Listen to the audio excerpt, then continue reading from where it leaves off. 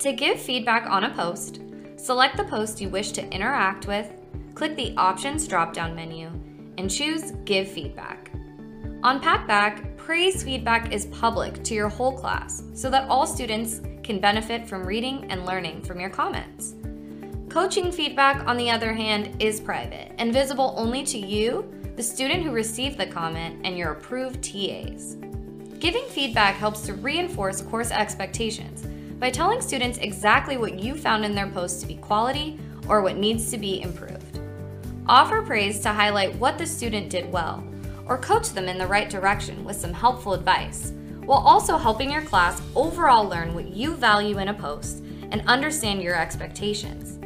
Since praise feedback is public, be sure to write your praise comments in a way that adds instructive value to any student who reads your feedback.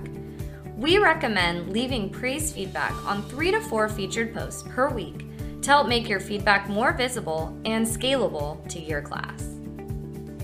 If you have any questions regarding feedback best practices, feel free to reach out to the Packback team for tips.